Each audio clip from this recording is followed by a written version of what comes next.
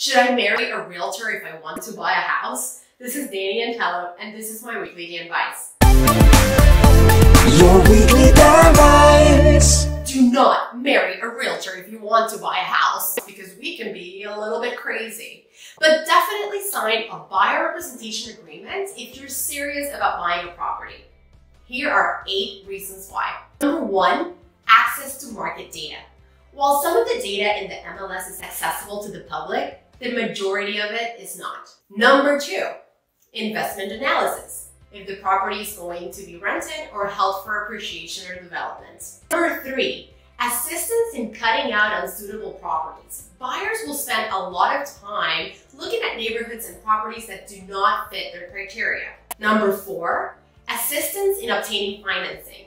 Buyers' agents will have a number of trusted lenders for referral, which is preferable to the random selection of a lender online. Number 5, assistance with negotiations.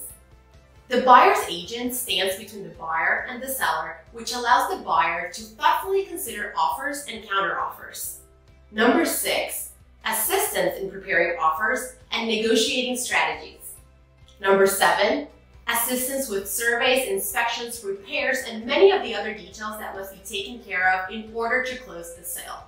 And number 8, which is last but not least, TREC, which stands for the Texas Real Estate Commission, does not allow agents to do any of the things that I just talked about without a representation agreement in place. We normally sign these agreements for 3 to 6 months, but these terms can be flexible depending on the buyer's situation.